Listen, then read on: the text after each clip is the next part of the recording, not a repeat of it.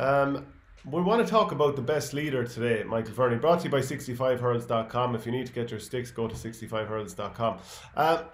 But it's probably, it'd be fairly lazy to think that the leader is simply someone who wears the captain's armband or does all the talking in the dressing room. There's a number of things. It's consistency. It's kind of like I think of, you obviously think of Roy Keane and, players who can almost change the flow of a game on their own. Geez, I'll never forget one day Roy Keane, it's probably 15 years ago now, he came on for Man United midway through the second half in a game against Villa that they were losing. And just the whole speed of the game seemed to change when he came in. People talk about Javi and, players like that, Pirlo, that the kind of pace of the game is dictated by them. They've such influence. So I think that's kind of what we're talking about when we're defining leader for this particular video.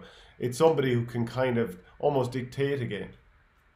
100%, yeah. So, like, when you think of leader, you probably think of, the captain of a team.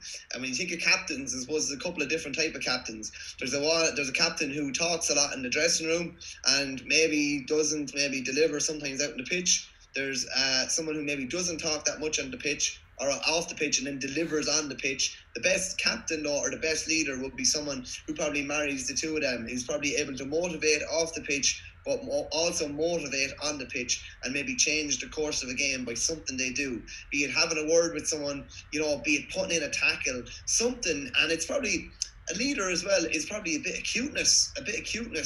Maybe when the game is going away, maybe it's going down, maybe it's putting in a big shoulder, maybe it's doing something that just needs to be done to alter the course of a game. I just looked up the definition of a leader, and it was just the person who leads or commands a group, organization, or country. So they probably command a group, they command the occasion, and probably command a game as well, and they would dictate a game. I'd say that's probably how you describe a leader. Yeah, and like club and county across the country, there are people who fall into that bracket. And definitely get your comments into us here, whether it's on social media or on the bottom of this particular video. Who's the first player that's coming to mind across the country when you're thinking about this?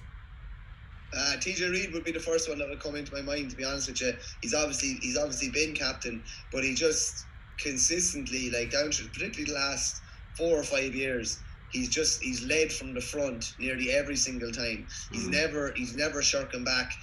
When things are going bad, he's usually the one that's kind of lifting Kilkenny up off the floor. When things are going well, he's usually the one that's driving forward as well. And you know what, actually, now you mentioned him, but like he's probably been very unfortunate in that he's won an awful lot of All-Irelands, but the 2 times he's been captain in the All-Ireland finals, they haven't actually won it. But if you were to go through their entire panel, he more than anyone else probably deserves to lift the Liam McCarthy. 100%, and it would be such a fickle and nonsensical thing for someone to say that he's not a good captain just because they were beaten in finals. That's totally irrelevant. But he picks a team up on his back. The Galway game last year was probably the one that stands out. When things were going wrong for Kilkenny, they were down a couple of men. He caught something like 9 puckouts. I think he scored 2-11 the same day. So I think in adversity is probably when you really, really find your leaders, when things are going wrong. It's much easier. We've all seen the lads who, when things are going well, it's easy to score like 115 or 116 when things are going well and score 6 or 7 from play. But a lot of the time, those players are found wanting when things are going badly. We all know, Shane, those types of players. Yeah. Thankfully, I could never be accused of that because I wouldn't have the skill to be scoring 7 or 8 points from play, even against the worst of opposition. But yeah, I think someone who grabs a team by the scruff of the neck, particularly when things are going bad, that's what I think of a leader. And probably TJ Reid would probably be symbolic of that for me, I'd say. What's the most you've ever scored in a game, actually? I remember scoring 1-7 in a schools match under 11. Probably long time ago. Yeah. Long time ago. What was the pitch 40 yards long? Yeah, I think you were able to score from a puck out, basically. But yeah, no, I think it's so. And do you know what? Particularly with someone like TJ Reid, with some of his performances last year, I think he was man of the match in a couple of games last year that he didn't even score in. Like, that'll just show you he was getting hooks and blocks in, he was winning balls when they needed to be won. Like, another thing as well, like, you think of a TJ and you think of other guys as well, if you had a puck out and your life depended on the puck out, who would you want to be putting it down on top of? Real high pressure. He'd be one guy that would definitely kind of stand up. So you kind of have to think in those kind of clutch moments, who's going to lead who's going to flourish or who's going to crumble. Yeah, I think above all players in Ireland, he's probably the one lad you'd be thinking, I'll put a puck out on him, we'll probably win it. I actually don't think there's anyone else in the country you'd rather have ahead of him. And maybe some of the viewers will disagree, but I honestly can't think of anyone. Even Johnny Glynn's obviously brilliant in the air, and he's had some great moments for Galway. But I'd still rather put it on TJ Reid first and foremost. And see, the thing about that is as well, Shane, about his prowess in the air as well, is like he's not 6'5". That's not been his thing growing up the whole time. He's about 6'1" or 6'2". He's brilliant in the air, but he's brilliant on the ball. He's pretty quick. He's a playmaker as well. So he hasn't been a one-trick pony or anything like that growing up. So that he's probably, if anything, he's probably better in the air as a result of that. But yeah, if I'd one puck out, I mean, life depended on it, and you want to put it down on someone, it would probably be him, because he's a leader and you know what he's going to do with it. Colin Fennelly definitely has to be in this bracket too. I still think we're probably going to agree in the heel of the hunt that TJ Reid is the number one leader for Kilkenny. I mean, as he is in so many of these best videos. Owen Murphy, I think, this probably the only goalkeeper in this list that's going to make it, because he is so influential from the back, whether that's those game-changing saves that we've seen over the years. I know they lost to Limerick in 2018, but some of the saves he made from Aaron Gillan were ridiculous. The 2014 All-Ireland, the fact that I would say he was the most defining factor in that, probably over the two games. You know, I think some of the saves he made against Tipperary, and the fact that he just gets so quick out for the ball, that's a massive, has a massive impact for Kilkenny. Even think last year the quarter-final between Kilkenny and Cork, for Cork's puckouts, and they were causing all sorts of trouble with the movement. He actually started standing 25-30 yards out of goal to kind of block space, and as far as I know, he did that on his off his own back.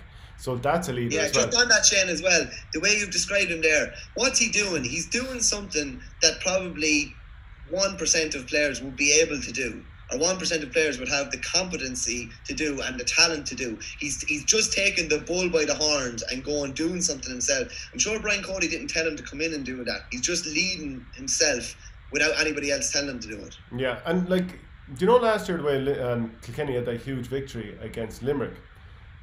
Graham Mulcahy is the only guy on that Limerick team who I felt in the first 25 minutes, when everything was going to pot around him, that stood up.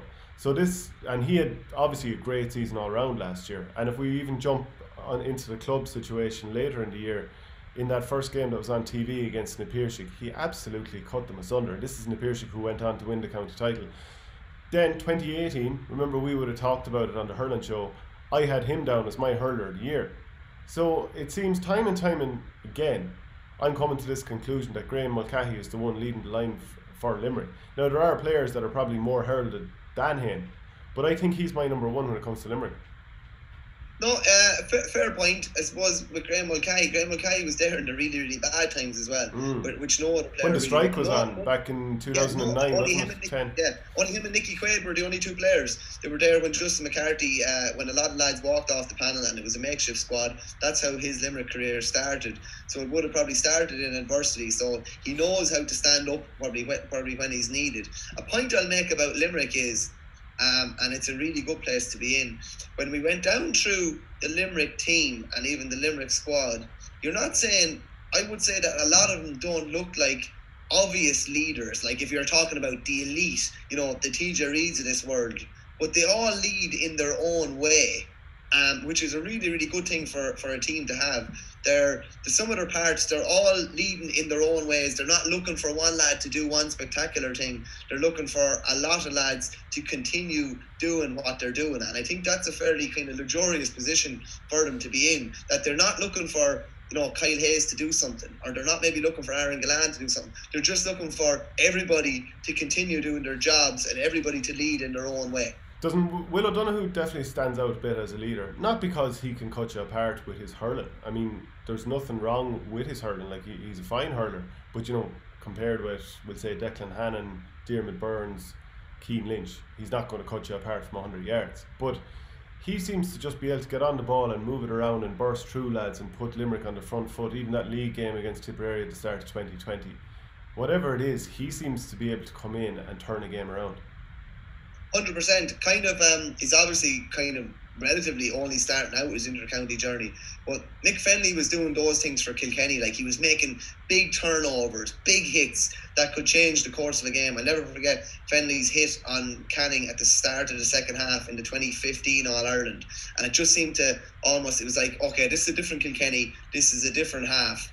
And we're not going to let Galway dictate as we did in the first half. Kind of just something simple like that. And Will O'Donoghue seems to have a knack of doing that as well. A knack of turning over a big ball, maybe when it looks like they're going to see the score at one end, he turns over a ball, all of a sudden it's over the bar at the other end. I think he's an obvious one too, and I think he has the potential to dominate and lead for the next 5 or 6 years with Limerick, just with the nature of his play and how abrasive he is as well. Those kind of abrasive moments just tend to spur other people into action as well, don't they? Yeah, and you know, when we went through all the teams here, we were trying to think, is there any guy who sort of leads from the bench? Because you know yourselves, when you're in the team, it's easy to talk in the dressing room. Whether it's effective or not is another thing, but it's easy to talk in the dressing room. When you're on the bench, even if you do have an impact role, you can sort of feel like the legs are cut from under you, and in terms of being a leader and mouthing it, or you know, speaking up, it can kind of emasculate you a small bit, and you feel like, what right do I have to sort of tell these lads about setting the tone, about, you know, whatever it might be, when I can't get in the team myself. Now, the manager mightn't look at you like that, none of the players might look at you like that, but that kind of can be how you feel. But then you look 5-6 years ago, Richie Power was coming on and changing the game from the bench. You know, when his knees weren't in great order, he was still coming on and changing the game for Kilkenny. Shane Dowling, now that we mentioned Limerick, he was probably doing that up until his own knee injury kind of. And with both players, it's probably knee injuries are the reason that they weren't starting in the first place. But there probably aren't too many lads, having gone through the list, that can lead from the bench. Not really, no. Like, who do you think of? I mean, Billy Byrne would be one that would come back to mind. Just a lad that was able to come on and lead and kind of change the course of the game. If you look at Shane Dowland's last, probably one of his last plays as a Limerick player was to get that outrageous goal that potentially could have turned the game as well. He had the ability to do that. And I suppose that's why probably John Kiley was kind of thinking, like, if I have this guy that can come on and lead and turn a game, it's massive. And he did. He turned a lot of games. He came on and got a goal in the All-Ireland final in 18 as well. He came on and was massive in extra time of the semi-final in 18 too. So if you have a guy that's going to come on and lead like that, and you know what you're going to get from him, it's massive. I don't think there are that many out there. I would say, you know, probably Maurice Shannon with Waterford to a much lesser extent. But it's a massive feather in the cap for a manager and a team if they do have somebody like that, particularly with hurling and even football as well, how much of a squad game it is now. You need to have leaders coming off the bench. It's all grand saying, oh, we bring in a couple of nippy lads, but you need to have a couple of lads that are going to lead and maybe be able to change the course of a game, be it winning a free or doing something or getting a pass in or getting a block in or anything like that. So don't think a massive amount of them stood out, definitely not. Dowling was the one, and he's obviously since departed from the county squad. I think people would probably question some aspects of the Cork panel and whether they have leadership. You know, we've gone through them in all these different videos, and at times we felt they've come up short in a couple of areas. Pace definitely not being one of them. But leaders, we have found a couple. Like Patrick Horgan is obviously going to step up. We've seen the amount of scoring he's done consistently over the last few years in particular. Seamus Harnedy will win you a hard ball and stay going, and we brought in an extra time again like he was against Limerick in 2018 in that semi-final, even though he was going on one leg. Maybe Bill Cooper, I suppose, to another degree, but I suppose being a hard worker and being a leader aren't necessarily the same thing. He definitely is a hard worker and he sets a tone to some degree. Whether he's at the same level of what we're talking about, the very best leaders in the game, maybe the lads in the dressing room will give you a different story. And I mean, that's probably the case in most dressing rooms.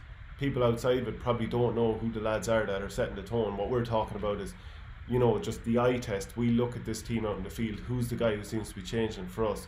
So I think it's pretty obvious that those two guys are, especially Horgan and Harnedy, are setting the tone for Cork. Waterford and Clare, we definitely had a problem identifying too many. Like, if you were to go to 2018 for Clare, when they kicked on and got to the All-Ireland semi-final, took that to a replay, there's probably a couple of lads who you could say, yeah, fair enough, that lad stood up in a couple of games there now. You can't ignore that. But in a general sense, maybe that's why they're coming up a little bit short. Clare, don't see too many leaders. Waterford, now that maybe Phil Fannin has stepped, or Philip Mahoney has stepped away. Maybe you can't name too many leaders there. Kevin Moran had massive influence for a number of years. Whether that's going to be the same now, because obviously once you move into your 30s and move towards your mid 30s, it's harder to keep that up. Those two counties, probably not enough leaders. Yeah, well, I'll put it this way. What's Liam Call's biggest challenge in Waterford is, I think, it's to create new leaders, to be honest with you. So Kevin Moran is coming to the end of his career. He dropped Noel Connors off the panel. Rick Walsh retired, and he also dropped Maurice Shannon, who I mentioned earlier on. So you've kind of taken the heartbeats of what were the team. They're now gone. So he has to rebuild them, and he needs to find a couple of leaders. Probably maybe the likes of Conor Prunty, who he's given vice captain, and Callum Lyons, and probably someone like Jamie Barron maybe, and more consistency from Austin Gleeson. They could be the new leaders, but that's kind of yet to be proven yet. I think Clare is kind of an interesting one as well. I think Tony Kelly is a leader at times, because when he plays well, Clare seem to play well. But when he doesn't play well, Clare don't seem to play well. Or do Clare have to play well to give him a foundation to actually get the scores? Yeah, maybe, possibly so. But when he does play well, Clare invariably win games.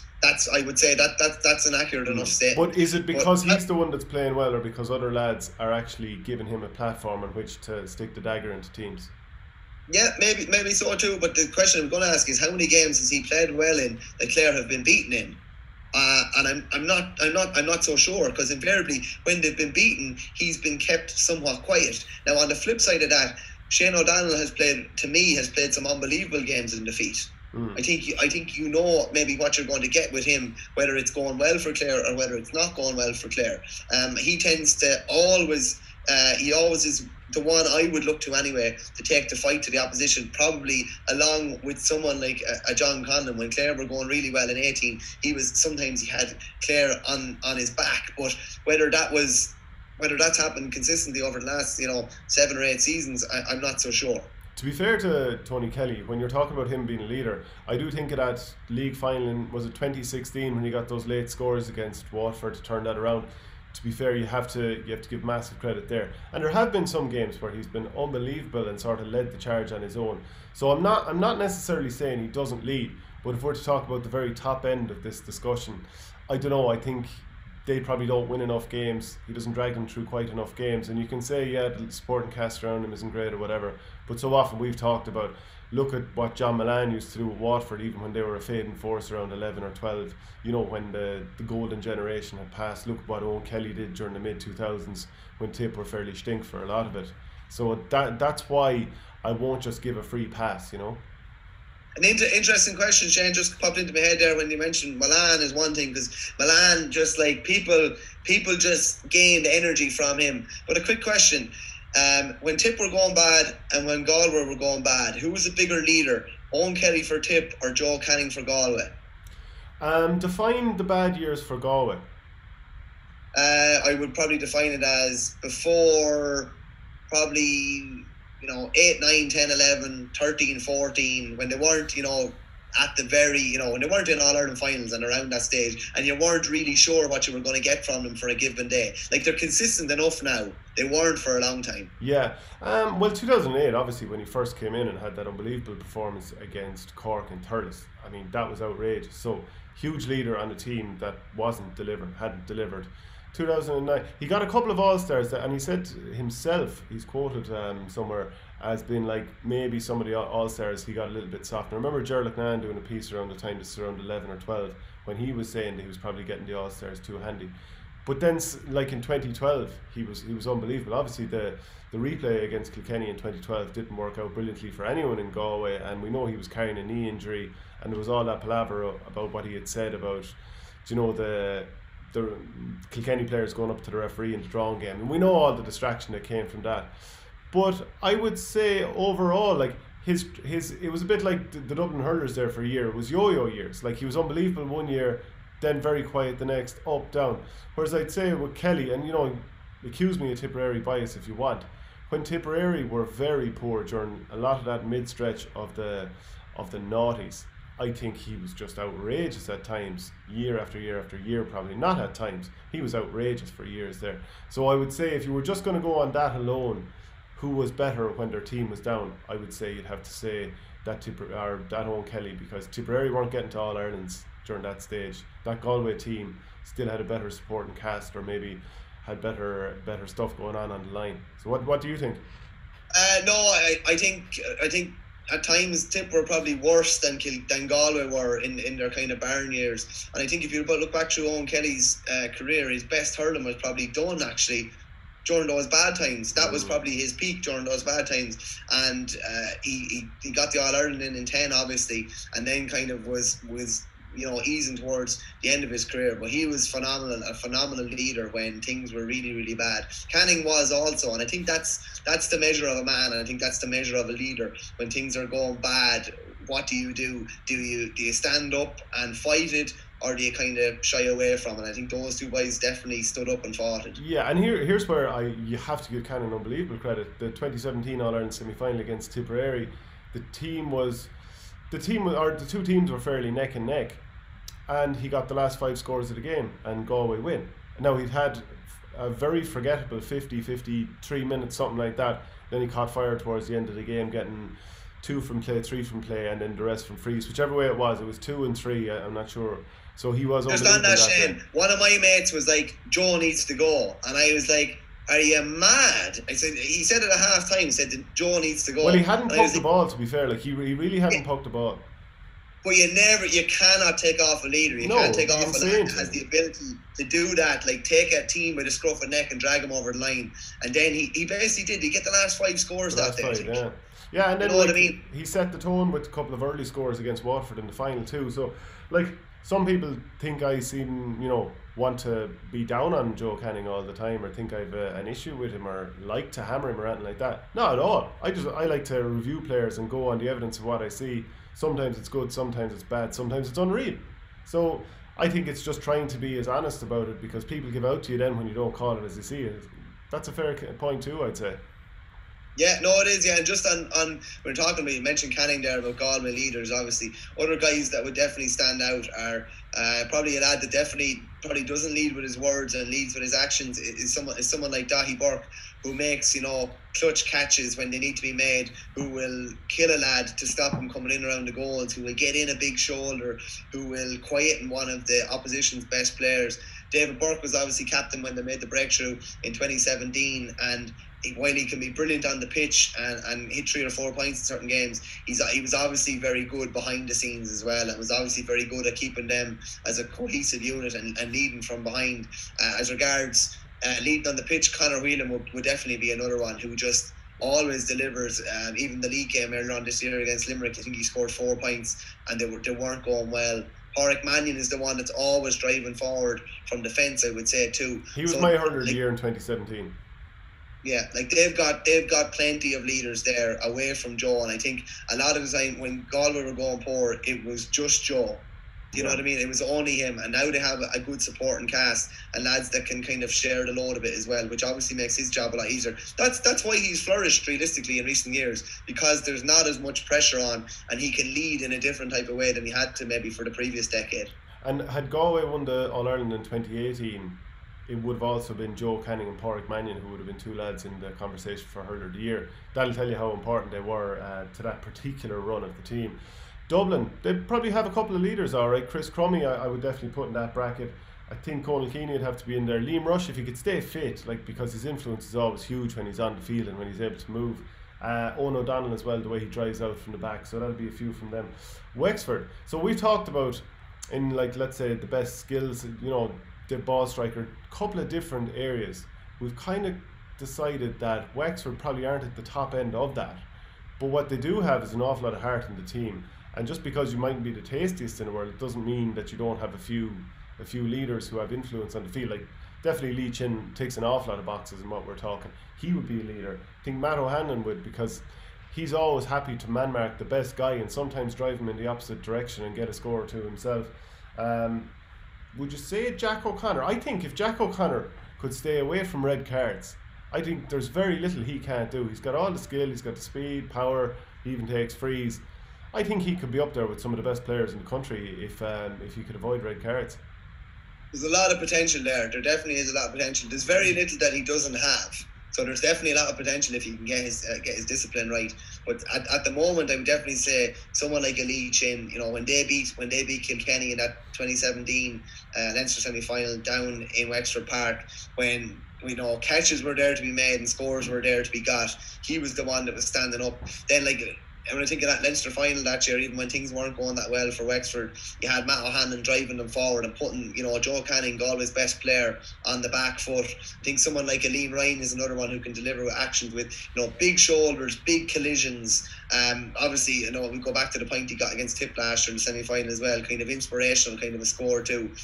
They've got it, and they have other guys that are, like Dermot O'Keefe is, a leader in his own way, as is Liam McGovern, as is someone like Jack O'Connor. So they've got an awful lot of potential. That's why you'd have to say, Waterford would only love to be in the position leader-wise that Wexford are. They've got loads of guys that can step up on a given day. Just looking at a couple of other counties, from what the few times I've seen Kerry in action, Shane Conway, not only is he their best player, but he's their heartbeat. He's the go-to guy. He's when they want something, when they need something done or want something done in a game, he's the one they trust to go and do it, be it a free, scoring a free, be it getting something from play, be it winning a free. He's the one that they would trust. And I think Marty Mouse Kavanagh would come into that kind of bracket with Carlo as well.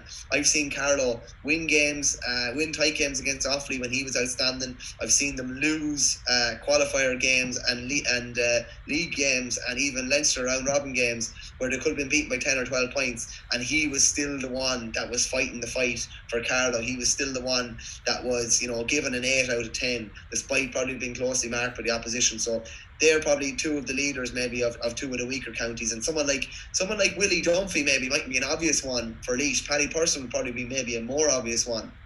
But even against Dublin last year, Willie Dunphy took a couple of balls with a scruff of neck and threw them over the bar when they needed. Kind of an abrasive type of a character as well. Some I don't know, fans just tend to gravitate towards certain lads. When he gets a score, it's worth a little bit more to Laois. So Willie Dunphy would probably be the one that would stand out. It'd be interesting to hear, particularly from Carlo, Laois and Kerry people, is there anybody else maybe that we're missing a real influential character? Would they kind of be the ones that would stand out for me? Yeah, Neil McMahon, of course, in Antrim as well, and definitely let us know if there's anyone else we're missing there. I think, like you mentioned, Mouse Kavanagh there for Carlo, and I think that run with St. Mullins in the 2019 Leinster campaign, very good against us with Kula, very, very good against Rathdowney Earl, and very good against Ballyhale in the final. When, they gave a very credible performance, but they're always kept a little bit at arm's length, and you would imagine that an awful lot of the plan for Ballyhale beforehand was shut down Mouse Kavanagh and will win this game, and he still managed to have an influence, so you can't ignore that. I think we've most teams actually talked about at this stage, but we haven't actually brought up Tipperary, because I suppose I'm trying to not just go on about Tipperary. As All-Ireland champions, are bound to have plenty of leaders. Yeah, you don't like waxing lyrical about Tipperary. You don't like being Goebbels for Liam Sheedy at all. No, definitely not. Couple of guys that would stand out for me. We mentioned about Owen O'Donnell with Tipperary bursting out with balls. I think when Cathal Barrett bursts out with a ball like that, it has a similar effect. It kind of can lift the tide in Tip. I think Paddy Matter is a really obvious one, probably the most obvious one. Be it catching a puck out, be it doing that swimming thing when he gets the ball and gets a free and throws the hands up in the air and a fist pump and the old front crawl or a bit of freestyle. He does lift a crowd. He lifts a team as well. Interesting one on Paddy. When he's quiet, I think Tip are often very quiet as well. When he's nullified, I think Tip are often in trouble. Case in point would probably be the Munster final last year when he was kind of ran ragged and Limerick really had a good go at him and got a lot of joy, and Tip struggled as a result of that as well. So, with the leader, the saying about hammering the hammer, some teams would avoid the hammer, other teams would go straight for it. Limerick went straight for him last year and tried to take him out of the game, and they did. But you can't, I've said it before, you can count on one hand the amount of bad games he's had for Tipperary over the years. I remember saying that on a show with you, I think it was recently, and one that fella tried to name out on one hand the 3 or 4, but you're kind of struggling after 3 or 4. When he's good, Tipperary are good. He's such a formidable defender, and he can always be, he's like Michael Chang, the tennis player back in the day. He used to say, "I am the wall." Maher puts up this wall and it's impenetrable when he's on top form. Yeah, and I think it's a symptom of how well Tipperary are set up if he goes well or not. So like 17, 18, he probably wouldn't have had massively influential performances, and he was captain at that point, so I know that would have hurt him. But like the Munster final of 2019, Tipperary, they hadn't found their starting 15 at that point. They were still searching for the team, still probably learning the hard way, and they certainly did in that Munster final. And he was pulled out the field, and he was chasing after, was it Groat Hegarty, I think, a couple of times. It could have been different members of the half-forward line. When Tipperary are set up well, it means that the forwards are chasing hard, and the ball is coming down almost 50-50 on top of him. And you're going to struggle against him in a 50-50 scenario. We saw the 2016 All-Ireland final. Like, he was very, very dominant and very unlucky not to be hurler of the year that year. I think snapped that ball over Wally Welch and threw it over from midfield. That sort of thing that sets the tone. So he's very much a leader. I'm not going to mention Brendan Maher because I'll be accused of bias again. I definitely name Seamus just on Brendan Maher. I gladly bring him up because that in the Munster final last year, like he took a ball out of nowhere and put it over the bar, inspirational score. He also quelled the threat of Ballygunner's probably best player in Patrick Horgan. Then you have the point with half or hurling the All-Ireland semi-final. Like, you're doing things that probably a mere mortal couldn't do and a normal player couldn't do. Then he was ice cool on the freeze the whole way throughout the year as well. Like, TJ Reid is right up there for me as well, because as well you're taking the pressure. No more than Brendan Maher was taking the pressure with Boris Lee last year. The pressure is all on the free taker. And if you can lead and have a high percentage from your frees, it's a massive, massive thing for your team. Plus, like, when TJ steps up to a free, Kenny boys know that they don't even need to look at it. They're just ready for the next. Yeah, you can chalk it down. Same with Brendan Maher. I think probably Shamie Callan is the other one that would definitely stand out. Like, if you're looking at it, Tipperary captain last year, he scores a goal in every championship game. And like that, as I said, a leader, you know what you're going to get from him or her, whoever it is, on a given day. You know they're going to deliver a certain level of performance. Some days it'll be a bit higher than maybe that 7.5. Some days it'll be a little bit lower, but they're going to be unbelievably consistent, and that's why Callan was that, and he could have been hurler of the year in 14, should have been hurler of the year in 16, and was hurler of the year last year. Like, that's unbelievable consistency. And that's what a leader is to me. Yeah, and he was nominated in 15 as well. 4 nominations. Like, I think it's 3 for TJ Reid. Richie Hogan would have had 2 or 3 there as well, along with winning it. So actually coming down and picking your number one is really, really difficult. I almost feel like I'm not fully decided at this point. Do you know who your number one is? Yeah, I said him at the start, and I stick with it, because I just think TJ's on a different planet when you take in the county level and the club level. Just like, when was the last bad game he had? I can't really remember. When was the last? I don't think you've ever been able to say in the last 7 or 8 years that he didn't deliver when they needed him most, or he was under par when they needed him most. He is their go-to player. He's the one that kind of conducts the orchestra for them. Colin Fennelly probably a close second with Kilkenny and Ballyhale, but it would be TJ Reid for me. You know what he's going to get, and like at 33 years of age, he's actually becoming a better player, and if anything, he's more important and more of a leader now than he was at any stage over the last decade.